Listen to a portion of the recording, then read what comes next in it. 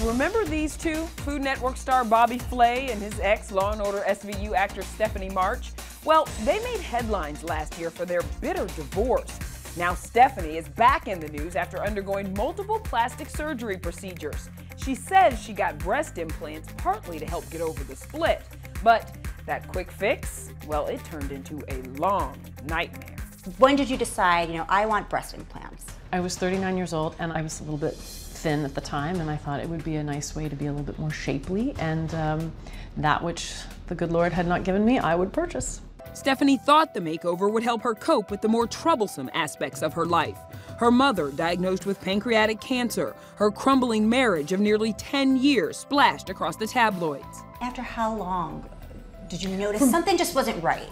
It was absolutely fine until I caught an infection. I was about 6 weeks in, and everything was fine until it was not.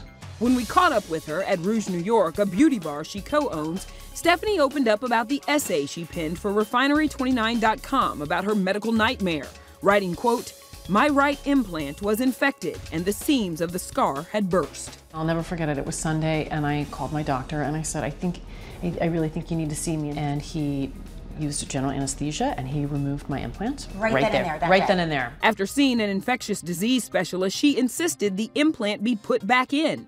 But once again, it became infected. My doctor said, "This isn't for you." "This isn't for you." So basically, you were allergic to breast implants. Basically, that's the layman's term for it. I never thought I'd have an anthem, but I guess that's it.